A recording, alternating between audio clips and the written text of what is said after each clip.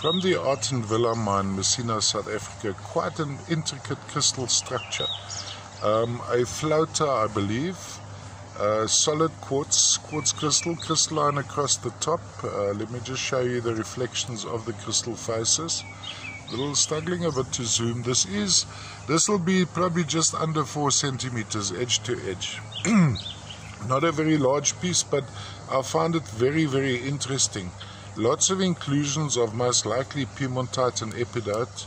I'll have a good look for color, but what I am going to do, I'm going to give you a, let's see if we can have a good look for color across like this. So I'll move it across there.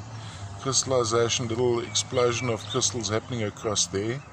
I don't think this one has color, but there's always the possibility. Of course, when I talk of color in Messina, we're always talking of the turquoise and the blue, the adjoite and the papagoite. Mind you, if you have Messina quartzes in your collection, you should maybe have a look at them, a good look at them with a loupe, and you may find little sprays of needles inside them, and depending on how compacted the sprays are, you'd see the turquoise color, which would be the adjoite as an inclusion.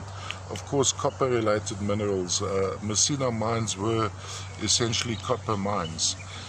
Actually very interesting, built on or the shafts were sunk on prehistoric digging. So our forefathers were very wise too. They knew where to find certain ores.